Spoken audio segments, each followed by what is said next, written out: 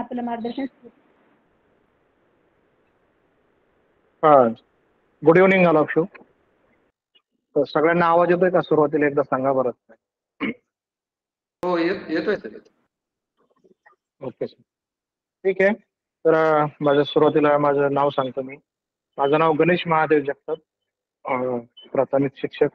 तर माझ्याकडे आज मॅथ या विषयातील ट्रायंगल्स हा टॉपिक आपल्या सर्व लाडक्या विद्यार्थ्यांना शिकवण्यासाठी आहे. स्कॉलरशिपच्या या सिलेबसमध्ये किंवा अभ्यासक्रमामध्ये या ट्रायंगल या लेसनचं सगळ्यात महत्त्वाचं अनन्यसाधारण महत्त्व आहे.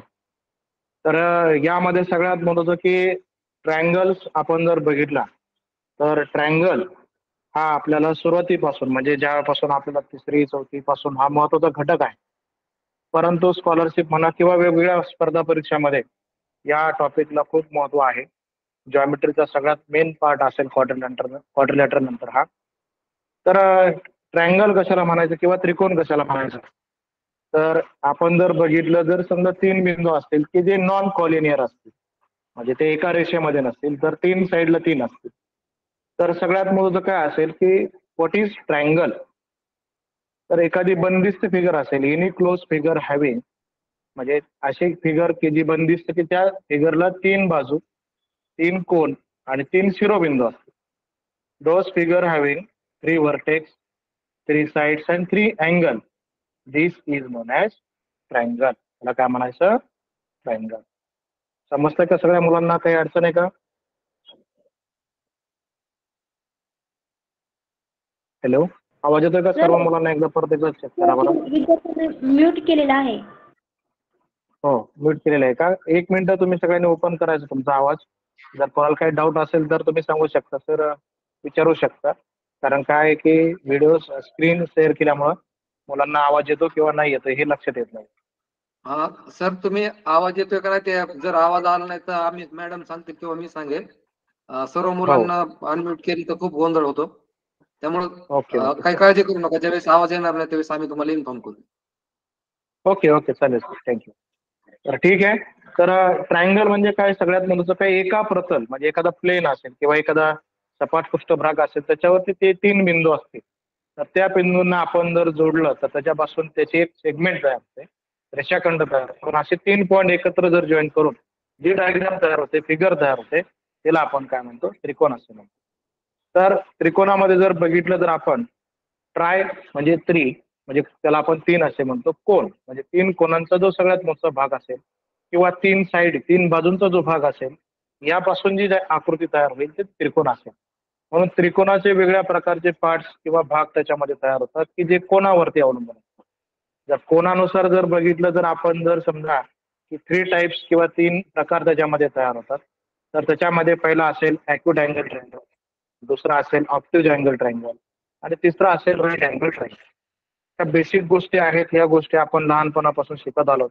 परंतु या बेसिक गोष्टीपासूनच आपल्याला स्कॉलरशिपमध्ये काही महत्त्वाचे प्रश्न ते बेसिक पॉईंटवर विचारले जातात.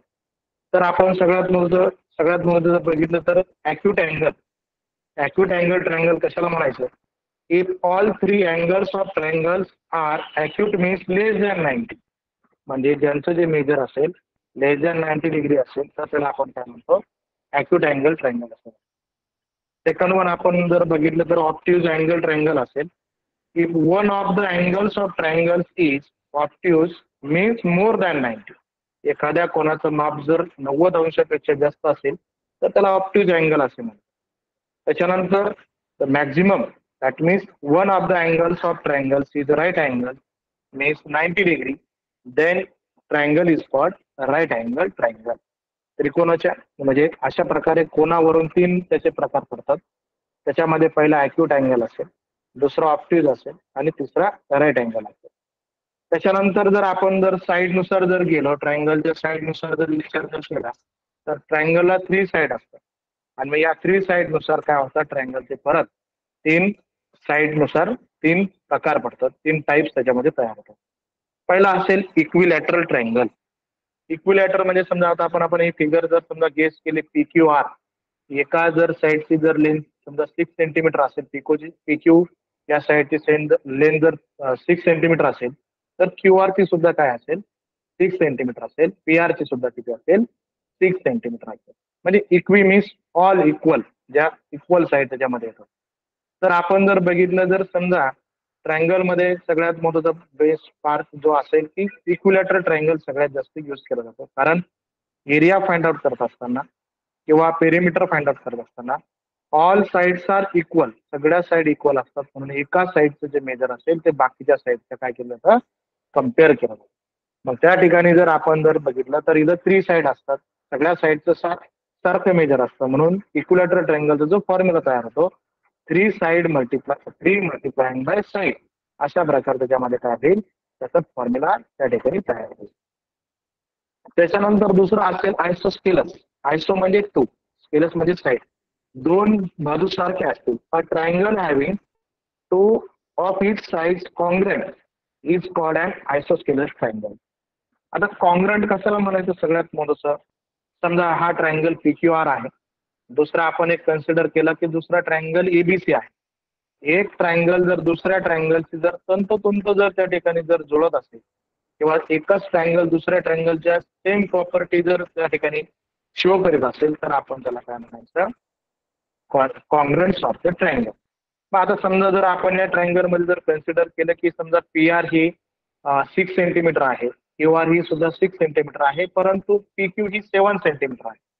म्हणजे दोन बाजू या ठिकाणी सारख्या आहेत, म्हणजे PR is equal to the QR, म्हणजे त्याला आपण आयसोस्केलस ट्रायंगल म्हणतो. यामध्ये ज्या प्रॉपर्टी दाखवल्या जातात. लास्ट वन काय असेल, समजा आपण जर कन्सिडर केला का बिलो द ट्रायंगल PQR, तर स्केलन ट्रायंगल. या ठिकाणी स्केलन ट्रायंगल मध्ये जर आपण जर बघितलं, a triangle having no 2 side कॉन्ग्रंट्स is called scalar triangle.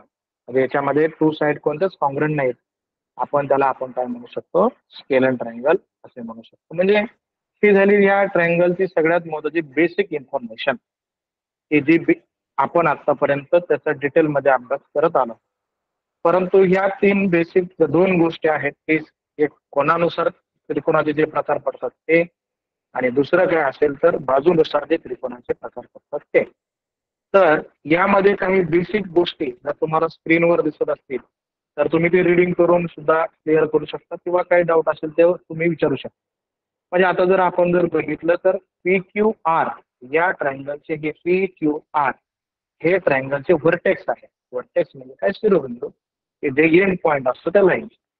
PQ या ठिकाणी एक सेगमेंट आहे, QR ही एक सेगमेंट आहे आणि PR ही एक सेगमेंट आहे. म्हणजे या ठिकाणी 3 व्हर्टेक्स, त्याच्यानंतर 3 साइड आणि 3 अँगल अशी बनून एक बंदिस्त आकृती त्या ठिकाणी तयार झाली आहे. त्याला आपण काय म्हणायचं, ट्रायंगल, त्याला म्हणायचं त्रिकोण.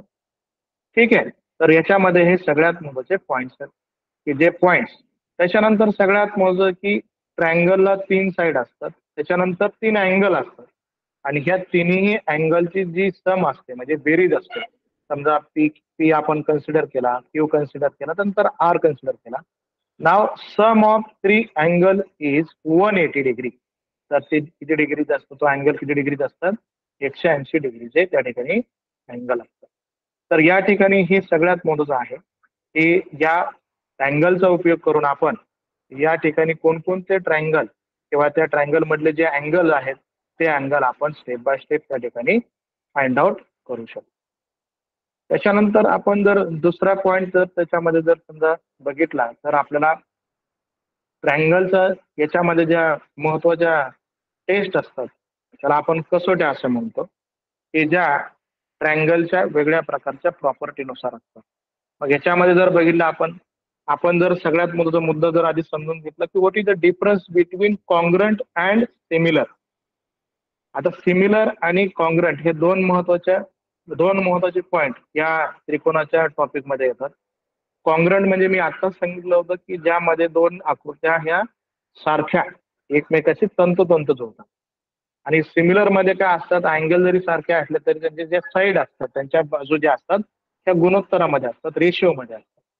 मग याच्यामध्ये जर बघितलं आपण त्या त्रिकोणाच्या वेगळ्या प्रकारच्या 2 ट्रायंगलच्या ज्यावेळेस आपण कंपॅरिझन करतो तर कंपॅरिझन करत असताना त्याच्यामध्ये सगळ्यात महत्त्वाचं काय टेस्ट, ज्याला आपण कसोट्या म्हणतो, की ज्या कसोट्यानुसार त्रिकोणाचा डिटेलमध्ये अभ्यास केला जातो.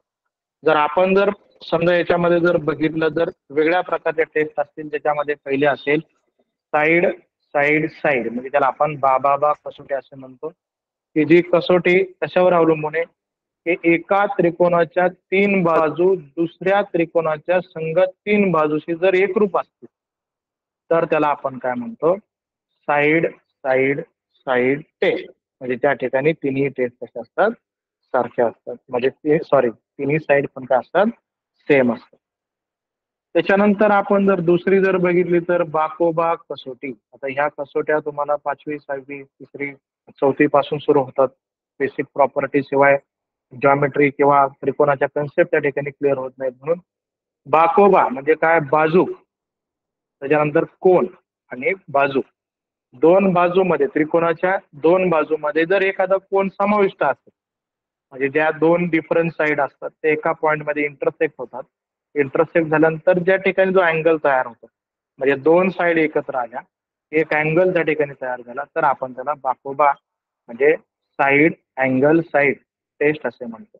म्हणजेच काय, एका त्रिकोणाच्या दोन बाजू व त्यांनी समाविष्ट केलेला कोन दुसऱ्या त्रिकोणाच्या संगत दोन बाजू व त्यांनी समाविष्ट केलेला संगत कोन यांच्याशी एकरूप असतील तर ते दोन त्रिकोण बाकोबा कसोटीनुसार एकरूप असतात.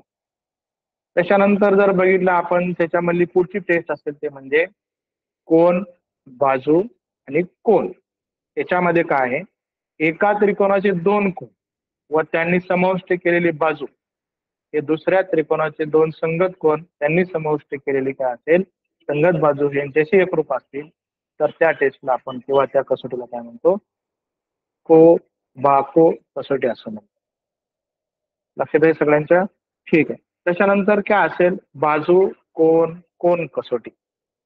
एका त्रिकोणाचे कोणतेही दोन कोन आणि त्यापैकी एका कोणाची सम्मुख बाजू हे अनुक्रमे दुसऱ्या त्रिकोणाचे दोन संगत कोन आणि संगत बाजू यांशी जी एकरूप असतील तर ते दोन कोन काय असतील, बाजू कोन कोन या कसोटीनुसार एकरूप असतील. ठीक आहे.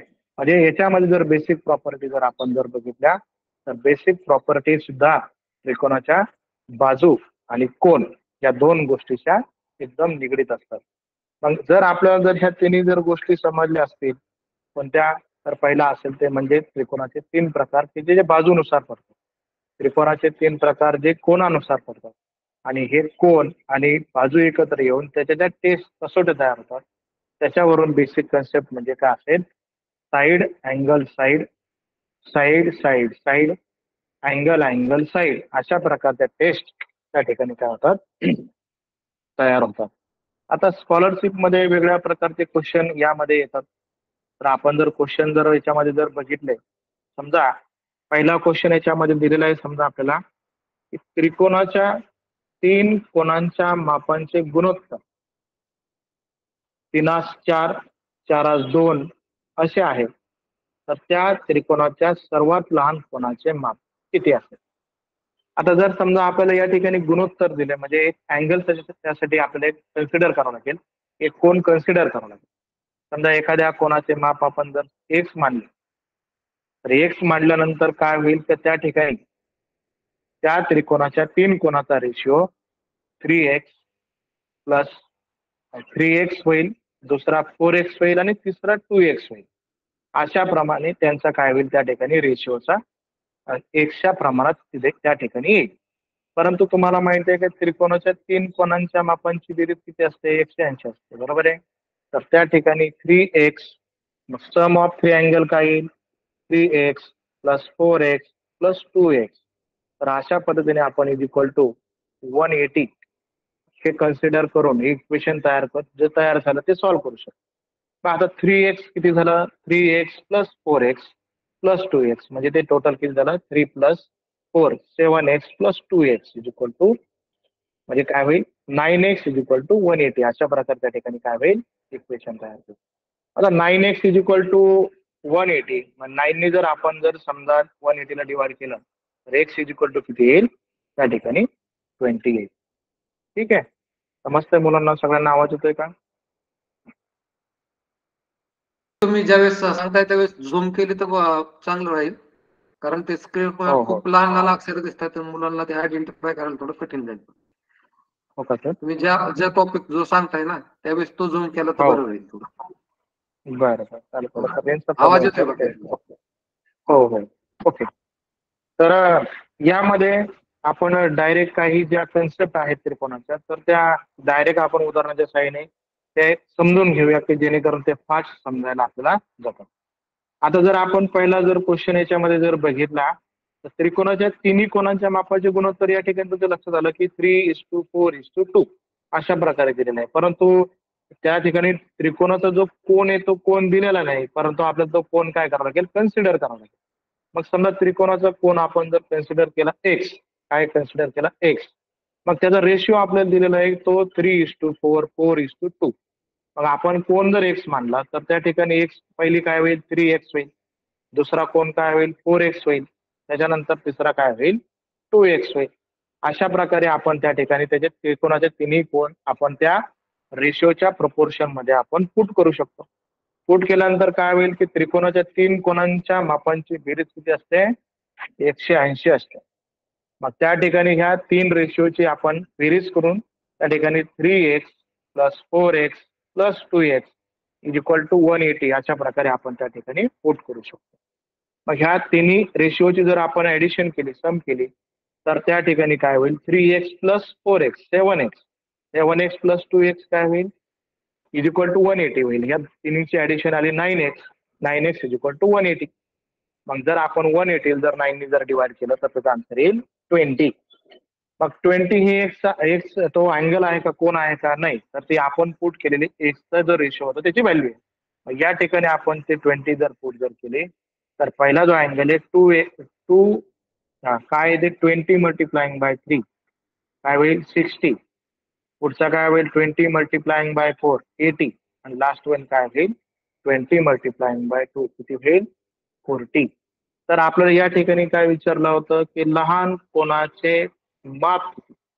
तर या ठिकाणी आपल्याला लहान कोणाचे माप आपल्याला किती येईल रे, त्या ठिकाणी 40 असं येईल. ठीक आहे.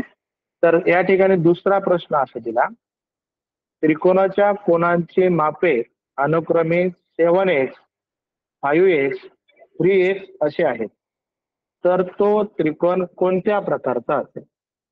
आताच आपण बघितलं होतं की जो विशाल कोन, ज्याला आपण काय म्हणतो रे, विशाल कोनलाच काय म्हणतो आपण ऑप्ट्यूज अँगल, त्याच्यानंतर लघु कोनला काय म्हणतो अॅक्यूट अँगल, आणि याच्यामध्ये राईट अँगल हे माहिती. परंतु आपल्याला इथे ट्रायंगल विचारलेला आहे. ओके. तर याच्यामध्ये काय करावं लागेल आपल्याला, सगळ्यात महत्त्वाचं ज्याप्रमाणे आपण वरच्या क्वेश्चन मध्ये जी मेथड केली होती, जो रूल्स फॉलो केला होता तोच याच्यामध्ये फॉलो करावा लागतो. पण जर आपण जर फॉलो केला म्हणजे त्रिकोणाच्या तीन कोणांच्या मापांची बेरीज किती असते 180 असते.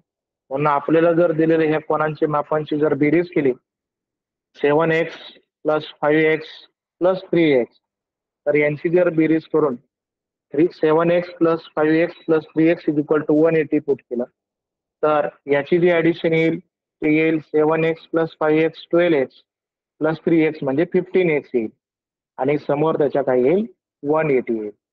180 ला जर आपण जर 50 ने डिवाइड केलं तर त्या ठिकाणी त्याची व्हॅल्यू किती येईल 12 येईल. किती येईल 12. म्हणजे समजा 12 आली, एक्स इज इक्वल टू जर एक्सची व्हॅल्यू किती आली 12 आली, तर पहिला अँगल त्या ठिकाणी किती येईल 12 मल्टिप्लाइंग बाय 7 म्हणजेच किती येईल 84 येईल. दुसऱ्यामध्ये जर बघितलं आपण तर 12 मल्टिप्लाइंग बाय 5 म्हणजे 60 येईल. आणि तिसरा जो असेल त्याच्यामध्ये 3 मल्टिप्लाइंग बाय x12 म्हणजे 36 येईल. आता जर आपण जर बघितलं तर आपल्याला याच्यामध्ये प्रश्न आपण ज्या दिलेल्या कोणांच्या मापांचा जो रेशो किंवा त्या ठिकाणी जी व्हॅल्यू दिली होती एक्सची त्यानुसार आपण ते कोण फाइंड आउट केले. तर आपल्याला जे व्हॅल्यू त्या ठिकाणी भेटली होती, पहिली किती भेटली होती 84, दुसरी भेटली होती 60 आणि तिसरी काय भेटली होती 36. लास्ट वन आपल्याला काय विचारलं ते महत्वाचं आहे. तर तो त्रिकोण कोणत्या प्रकारचा असेल, तर कोणत्या प्रकारचा असेल, जर तिन्ही कोणांच्या मापांची जर बेरीज बघितली आपण तर पहिला 84 आहे, दुसरा जर बघितला तर तो 60 आहे आणि तिसरा बघितला तर 36 आहे. म्हणजे सगळ्यांची बेरीज काय येते 90 पेक्षा कमी येते. 90 पेक्षा कमी येत असल्याने तो कोणता असेल त्या ठिकाणी लघुकोन त्रिकोण असेल. ठीक आहे. त्या ठिकाणी काय असेल तो लघुकोन त्रिकोण असेल. त्याच्यानंतर तिसरा प्रश्न जो दिला आपल्याला, शेजारील जी आकृती एबीसी, या ठिकाणी आता बघा, या ठिकाणी एक डायग्राम दिली आहे आपल्याला. फिगर आहे जी ट्रायंगल एबीसी आहे. समजा ट्रायंगल एबीसी जर घेतला तर एबीसी मध्ये जर बघितलं तर आपल्याला दोन कोणांच्या माप या ठिकाणी दिलेले आहे. जो पहिला ए असेल तो 60 आहे आणि दुसरा जो असेल 75 आहे. याला रिमोट इंटेरियर अँगल थेरम असे म्हणतात. ह्या दोन कोणांच्या मापांची जी बेरीज असते, म्हणजे आपण जर ए आणि बी ह्या दोन कोणांच्या मापांची जर बेरीज केली तर या ठिकाणी जो एक्सटेरियर अँगल दिला आपल्याला ए सी डी, तर त्या अँगल एवढी ह्या दोन कोणांच्या मापांची बेरीज असते. समजा आपल्याला या ठिकाणी दुसरा प्रश्न दिला असता, समजा जर इथं जर आपल्याला एसीडी जर समजा काय दिलेला असता, समजा इथं 120 120 दिलेला असता, तर ह्या दोन अँगलची जी सम आली असती तर त्या अँगलच्या एवढी आली असते. आता जर आपल्याला प्रश्न काय विचारलाय, सगळ्यात महत्त्वाचा प्रश्न काय बघू आपण. जर समजा शेजारील आकृतीत, म्हणजे जी आकृती ट्रायंगल एबीसी आहे, त्या एबीसी मध्ये दोन कोण दिले आपल्याला, measure of angle A is equal to 60, measure of angle B is equal to 75. मग आता जर ह्या दोघांची जी सम केली आपण, तर 60 प्लस 75 म्हणजे ते किती होईल, तर ती होईल 135. म्हणजे मी आत्ताच तुम्हाला सांगितलं की ह्या दोन रिमोट इंटेरियर अँगल जो थेरम असतो, त्या थेरम मध्ये जर आपण ह्या दोन अँगलची जर बेरीज केली तर ह्या दोन अँगलची बेरीज राहिलेल्या जो बाह्य कोण आहे, म्हणजे जो एसीडी आहे, त्या अँगलच्या एवढी असते, त्या कोणाच्या मापा एवढी असते. म्हणजे 60 प्लस 75 135 झालं.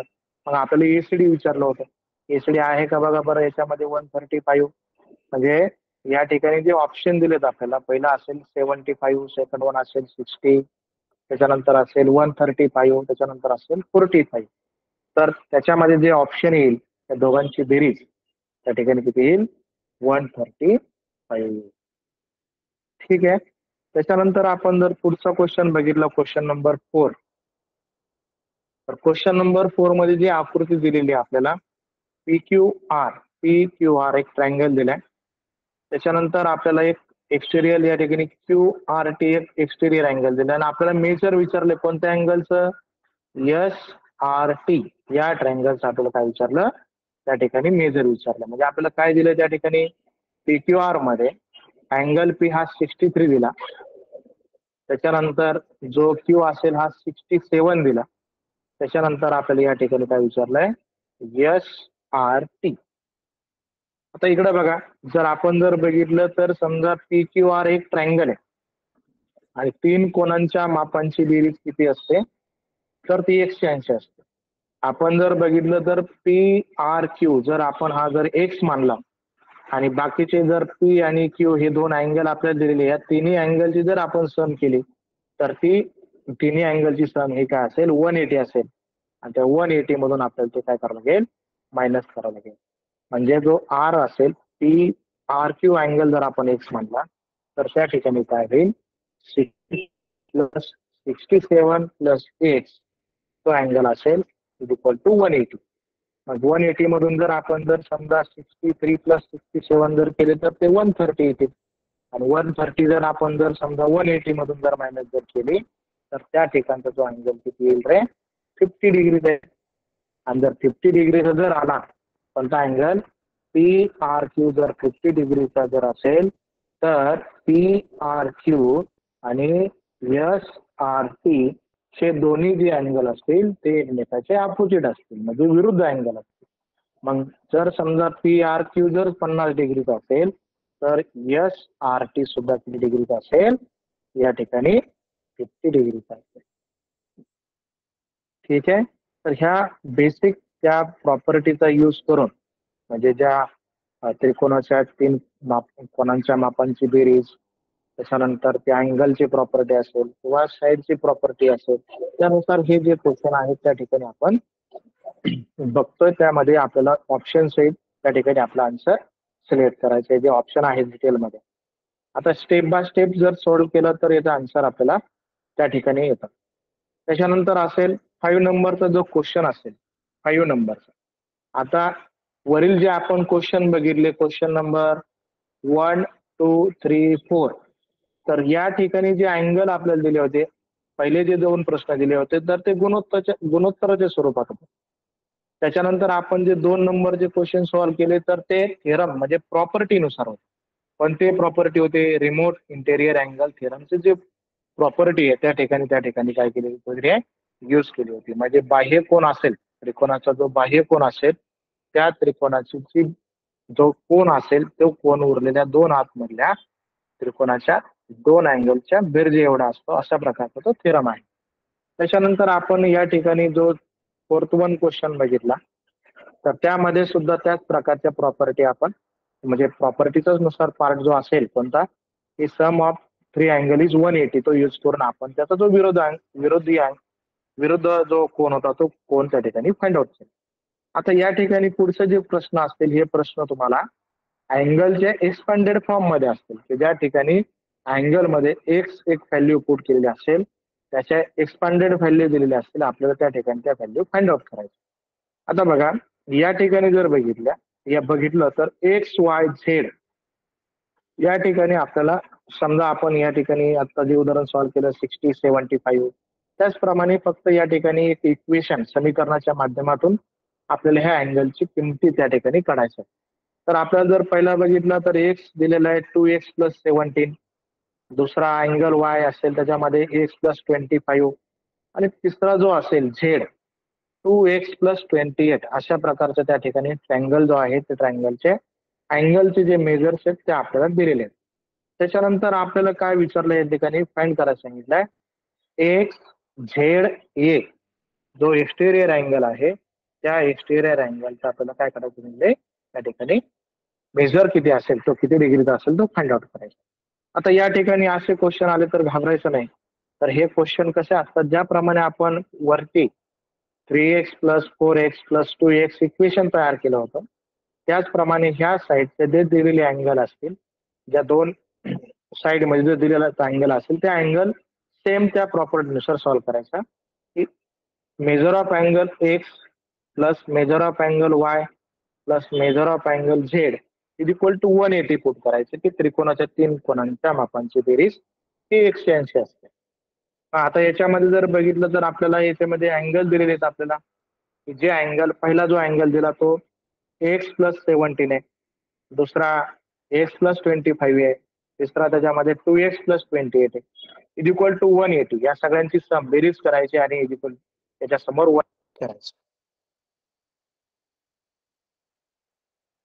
पुट केल्यानंतर काय करायचं त्या ठिकाणी, तर जे 2x च्या प्रॉपर्टी असतील, एक्स सारखे असणार नंबर म्हणजे 2x, त्याच्यानंतर एक्स आणि एक्स 2x यांची काय करायची, सम करायची, आणि उरलेले जे न्यूमेरिकल फॉर्म असतील म्हणजे संख्यामध्ये असतील त्यांची सम करायची. म्हणजे आपण जर बघितलं तर 2x+x+2x म्हणजे हे 5x झाले, आणि 5x झाल्यानंतर पुढे जर बघितलं आपण 28, त्याच्यानंतर 25, आणि इथं काय असेल 17. याची जर आपण जर सम केले तर 7+5 12 आणि 8 80, म्हणजे त्या ठिकाणी त्याची काय येईल सम, टोटल ओव्हरऑल 70 त्या ठिकाणी काय येईल, सम येईल. म्हणजे इक्वेशन काय तयार झालं, त्या तिन्ही अँगलची सम केल्यानंतर 5x+70, आणि ह्या 3 कोनांच्या मापांची बेरीज किती आहे, तर ती 180 आहे. मग आता 70 जर समजा 180 मधून जर मायनस जर केले आपण, तर त्या ठिकाणी किती उरतात, त्या ठिकाणी उरतात 110, म्हणजे 110 उरतात. आणि त्या 110 उरल्यानंतर जे 5x आहेत आपल्या, त्या एक्स ज्या 5 ने जर त्या 110 ला डिवाइड केलं तर त्या ठिकाणी आपल्याला एक्स ची व्हॅल्यू मिळून जाईल. तर त्या ठिकाणी 110 डिवायडेड बाय 5 जर केलं तर त्या ठिकाणी आन्सर येईल 22. एक्स इज इक्वल टू किती येईल, 22. आता एक्स इज इक्वल टू 22 आला, 22 आल्यानंतर काय होईल, तर त्या ठिकाणी आपण पहिले अँगल एक्स ची व्हॅल्यू फाइंड आउट करू शकतो. 22 मल्टिप्लाइंग बाय 2 काय होईल, 44, आणि त्याच्यामध्ये 17 जर आपण ऍड केले तर 44 + 17 इज इक्वल टू 61. म्हणजे एक्स ची व्हॅल्यू आपल्याला किती मिळून गेली, 61. वाय जर पुट केला, जर वाय जर काढला आपण 22 + 25 म्हणजे ते होतील 47. आणि जो अँगल आहे पुढचा राहिलेला आपला, तर त्याची जर व्हॅल्यू जर आपण जर काढली तर त्या अँगलची व्हॅल्यूची आपल्याला गरज नाहीये. का? क्वेश्चनची डिमांड काय आहे? तर क्वेश्चनची डिमांड या ठिकाणी आपल्याला काय विचारलंय, x Z A, x Z A या कोणाचा आपल्याला काय विचारलंय, माप विचारलंय. आणि तो काय आहे? हिस्टेरियर अँगल आहे. हिस्टेरियर अँगल आपल्याला जर काढायचा असेल, बाह्य कोण काढायचा असेल, तर आतमधले जे रिमोट इंटेरियर दोन सम एक्स आणि वाय ची जर आपण दोन अँगलची जर सम केली तर ते दोघांची जी बेरीज असेल त्या एक्स झेड एवढी असेल. मग आपण आत्ताच बघितलं की समजा एक्स अँगल हा 61 आला होता आणि हा पुढचा 47 वाय 47 आला होता. मग जर आपण 61 आणि 47 जर एकत्र जर केले म्हणजे दोघांची जर सम केली तर त्या ठिकाणी एक्स झेड ए अशा प्रकारे त्या ठिकाणी ह्या तीन कोण म्हणजे जो एक्स झेड ए बाह्य कोण होता त्याचे आपल्याला सम म्हणजे तो अँगल मिळून जाईल. तर तो किती येईल त्या ठिकाणी 108 108 असं त्याचं काय असेल आन्सर असेल. ठीक आहे. सेम आता त्याच प्रकारचा या ठिकाणी आपल्याला डायग्राम दिली होती. डायग्रामच्या नुसार आपल्याला तो त्या ठिकाणी क्वेश्चन सॉल्व्ह करायचा होता. परंतु आपल्याला पुढचा क्वेश्चन स्टेटमेंट नुसार दिला म्हणजे एका लाईन मध्ये दिलेला आहे. सेम त्यामध्ये तीच फक्त काय आहे की लास्ट वन आपल्याला क्वेश्चनच्या लास्ट वनला काय विचारलं ते बघणं महत्वाचं आहे. तर त्या त्रिकोणामधील मोठ्या कोणाचे माप किती आणि इथं आपल्याला विचारलं होता बाह्य कोणाचे माप किती. मग पहिला जर आपण याच्यामध्ये जर बघितला तर एका त्रिकोणाचे तीन कोण अनुक्रमे म्हणजे पहिला काय आहे 2x+15, दुसरा आहे 3x+30 आणि तिसरा आहे x+15. म्हणजे त्रिकोणाचे इथं या ठिकाणी आपल्याला तिन्ही पण कोण दिलेले आहेत.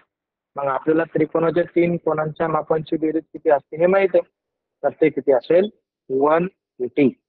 मग याची जर आपण जर ऍडिशन केली तर या ठिकाणी 2x+15 +3x+30 +x+15 अशा प्रकारे याची काय होईल सम होईल आणि या तीन कोणांच्या मापांची बेरीज किती असेल 180 असेल. 2x+3x+x या दोघांची सगळ्यांची जर सम केली तिघांची तर ती किती येईल 6x येईल. आणि पुढे 15+30 म्हणजे 45+15 60 म्हणजे आपल्याला या ठिकाणी इक्वेशन मिळून जाईल 6x60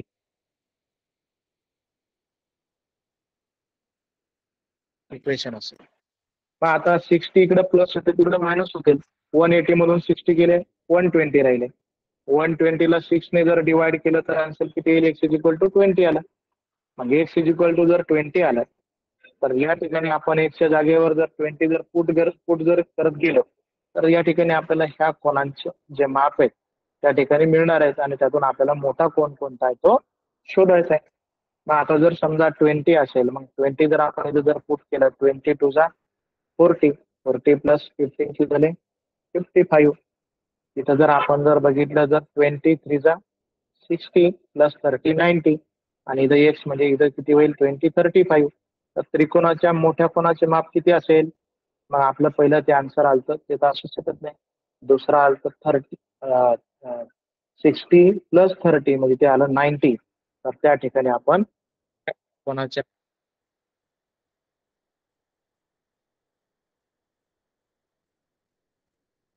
90. ओके. तर अशा प्रकारे ह्या प्रश्नाचं उत्तर सुद्धा आपण त्रिकोणाचे जे तीन कोणांचे मापांची बेरीज 180 असते त्यावर आपण ते फाइंड आउट करू शकतो. आता हे झाले कोण.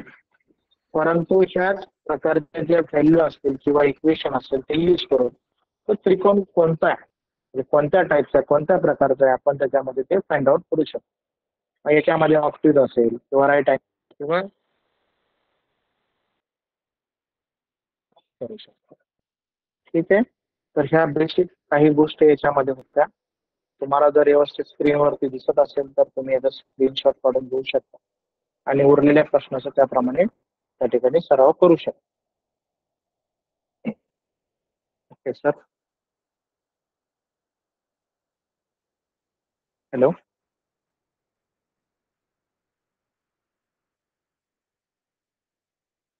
हा मॅडम आवाज येतोय का.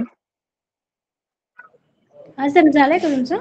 हो हो ठीक आहे ओके धन्यवाद हो. सर. हो, थँक्यू.